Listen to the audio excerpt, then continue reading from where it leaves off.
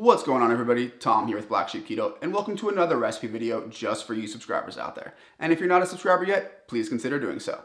Now today is going to be another installation in our ketogenic holiday treat series, and this one was requested to us by Ben, or as you guys might know him, Primal Bro.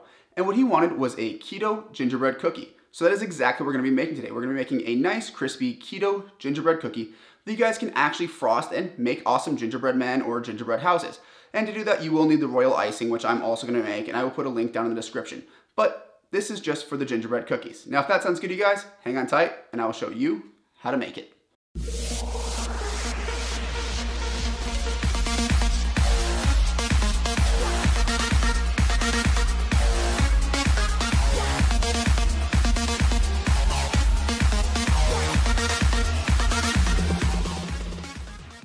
Alright everybody, welcome to the recipe. Now laid out in front of us here, we have all of our dry ingredients for the keto gingerbread cookies. So first, let's go through all of our ingredients here. Now in this bowl here, I have 1 1/4 cup of fine almond flour. Right here, we have 1 teaspoon of xanthan gum. In this one, I have a 1/2 teaspoon of baking powder and 1/4 teaspoon of baking soda. Right here, we have about 1/8 teaspoon of pink salt. You can either use 1/4 teaspoon or just a pinch of it'll do, but this is actually 1/8 teaspoon of pink salt. Right here, we have 1 teaspoon of ground ginger. Now, you can use the fresh stuff if you have a zester, but for most people, ground is gonna taste close enough and you probably have it on hand already. Right here, we have a 1/2 teaspoon of ground cinnamon, and lastly, 1/8 teaspoon of ground cloves. Again, use 1/4 teaspoon if you don't have an 1/8 teaspoon. And all we're going to do is combine all of these in this glass bowl here and give them a whisk to make it well combined and break up any clumps that might form from the almond flour. So let's get going on that. So we'll dump in our almond flour, then our xanthan gum, the leavening agents, salt, ginger, cinnamon, and finally our cloves.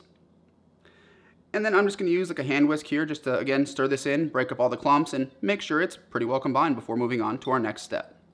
Now that looks pretty good to me, and guys, it already smells like a gingerbread cookie. It's absolutely amazing. So we're going to set this aside and move on to our wet ingredients.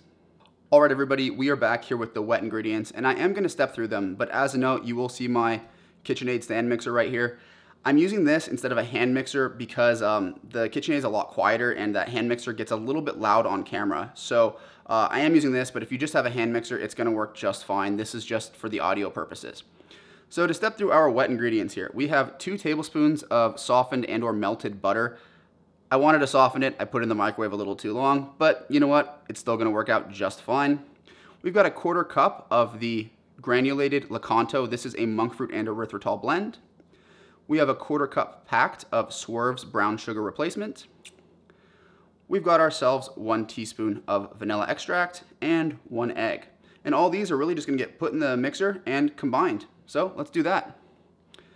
Dump in our butter, our granulated Lakanto, the brown sugar, the vanilla, and our egg.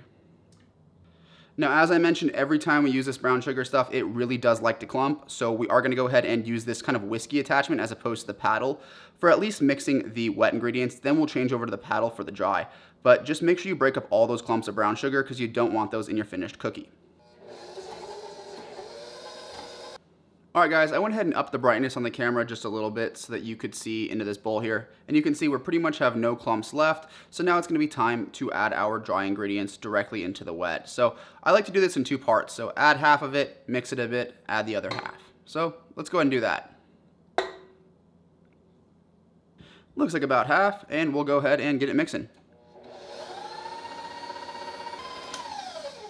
You probably will need to get in here with a rubber scraper at some point, whether using a KitchenAid or just a standard hand mixer. Just scrape the edges as needed. Now that looks pretty well combined, so we're gonna add the other half of our dry ingredients and mix this until it is all well combined.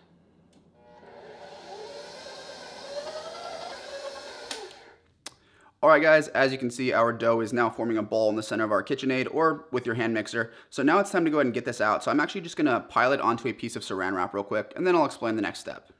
All right, guys, I have my dough here that I went ahead and pulled out of the bowl, and it's sitting on a single sheet of cling wrap, and I'm just gonna wrap it up in here, and we're gonna leave it sit for about 20 minutes. Now, the reason for this is you want the liquids in the dough to kind of evenly distribute amongst there, that way it doesn't fall apart when you're rolling it. So we're gonna leave this just sitting here on this cutting board for about 20 minutes, and in the meantime, preheat your oven to 275 degrees Fahrenheit.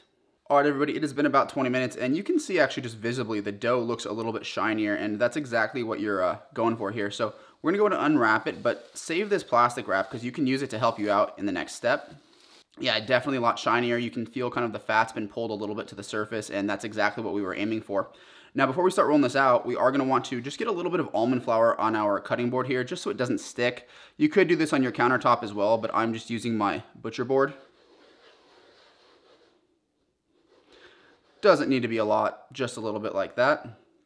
And we're gonna go ahead and set this down and start rolling it out.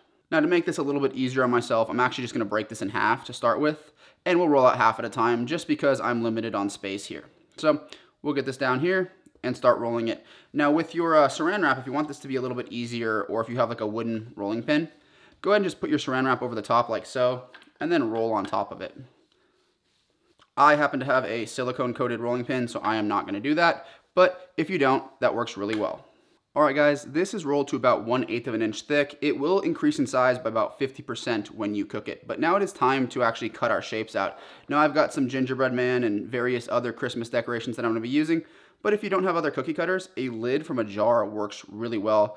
So just go ahead and start in a corner, push down, give it a little shake, and then remove. And these can be actually decorated to look like Christmas ornaments or basically whatever you want. Now, this is gonna make you between 10 and 12 cookies depending on the size. Obviously, something like this gingerbread man is gonna use a lot more dough than something like this candy cane, but it should be 10 to 12 cookies roughly for the entire batch. All right, everybody, you can see all of the gingerbread cookies that we made right here. And obviously, I like gingerbread men because there's like 4 of them plus some babies. But ultimately, we did get 13 cookies out of this, so it really just depends on the time. Now, to bake these things, we're going to put them in a 275 degree Fahrenheit oven for between 20 and 22 minutes. These little guys might actually only take about 18, but when the edges start to brown and you see them kind of have like a nice flat texture, they're ready to take out. So I'm gonna go get these in my oven. Now, in the meantime, we are gonna make some royal icing for this, and I decided to do that as a separate recipe. So I will put a link in the card to make the royal icing that we're gonna decorate these delicious gingerbread men with. Now, real quick, you may be wondering why we're doing 275 for like 20 minutes instead of like 375 for like 10 or whatever you can imagine. Almond flour tends to burn a lot easier than other flours, so we need to drop that temperature and cook them longer to have that same kind of crispy gingerbread texture that you're expecting without the bottoms turning into that nasty burnt almond flour taste. So that is why we do that. Anyway, my cookies are in the oven. I'm gonna get some royal icing made, so make sure you check out that video, and we'll be back once the cookies are out of the oven. All right, everybody, here are the finished cookies as we pulled them out of the oven. Now, you'll notice that they are gonna be a little bit soft right now, and that's just because, as with all keto baked goods, they don't fully harden until they cool. So leave these on your cookie sheet for 20-30 minutes, or give them about 10 minutes and transfer them to a cooling rack, whatever you wanna do. But in the meantime, I have one of our test cookies from last night. Now, this one I did roll a bit thinner than the ones on this plate here, but I just wanna show you guys the texture that this is gonna give you. So real quick here, like if I break it, you see it's got a nice little snap to it. You can see pretty well there, hopefully. Let me adjust the zoom. The kind of texture that we're looking at inside there. And again, like, you know, they do have the gingerbread feel to it. This has been left out overnight to harden up just a little bit, but within 20 to 30 minutes, these should be pretty firm, and you obviously want them to be completely cool before you decorate it. So we're gonna let these cool, get them decorated, and then go ahead and do the taste test. But first, why don't you guys check out the finished product. And now that you guys have seen the recipe and the finished product, it is time for the taste test. So as you can see here, we have our awesome gingerbread man, and I did decorate him, guys. He is super cute. What do you think? I should be on the Food Network. This guy is so cute. Okay, maybe it's horrible, and if you want a good laugh, go ahead and check out that Royal Icing video that I'm gonna put down in the description, and I'll show you all the terrible creations that we made. I'm not a professional. Somewhere some cookie decorator just probably rolled over and like died, but that is okay. This guy's super awesome, and I think it's gonna taste delicious. So with that, guys, I'm gonna give it a taste. Should we start with this head or like an arm? I'm thinking an arm. All right, guys, now let's talk about the cookie. As you bite into it, it has a nice snap to it. And as your teeth sink in, it crumbles, but it's not crummy, if you get what I'm trying to say there.